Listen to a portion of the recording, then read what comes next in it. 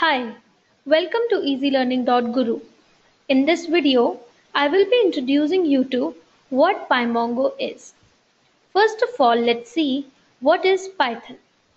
Python is a high-level programming language that provides code readability with object-oriented programming. Basically, the charm of Python lies in its ease of syntax, and code written in Python are more readable and smaller than the codes written in other languages. Now, what is MongoDB? MongoDB is a document-oriented NoSQL database designed for handling big data, providing the dynamic schema. MongoDB provides the flexibility of storing any kind of data into your database without any rigidity, unlike RDBMS.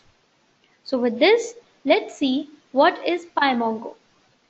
The PyMongo distribution contains tools for interacting with MongoDB database from Python. So basically, PyMongo is the most efficient tool available for working with MongoDB using the utilities of Python. Now, a question arises. Why PyMongo?